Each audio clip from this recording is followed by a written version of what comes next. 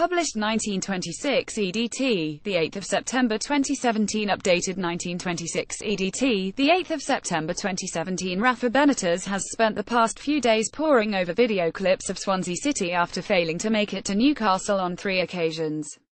The Spaniard is at home on the Wirral recovering from surgery to an infected hernia wound. Benitez has been trying to make the journey to Tyneside since the early part of the week but admitted defeat on Thursday when his driver was forced to turn back after just a few miles.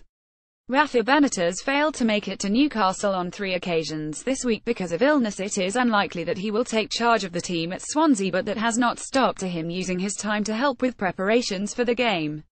Assistant boss Miguel Marino took Benitez's place at Friday's pre-match press conference, and he explained he wants to be here because you know his passion for his football and profession, but first of all it's about his health. We have said to stay at home and rest yourself. But he is still working from home.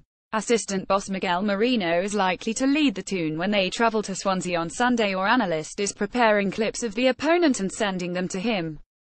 He's watching for their strengths and weaknesses. Should Benitez be unable to make the 160-mile trip to South Wales, he will still communicate with his backroom team as he watches the game on television at home. And Marino added, our daily work does not change too much because we are in touch with Rafa, and he is always saying pay attention to this, this and this. So we are continuing his ideas even when he is not here.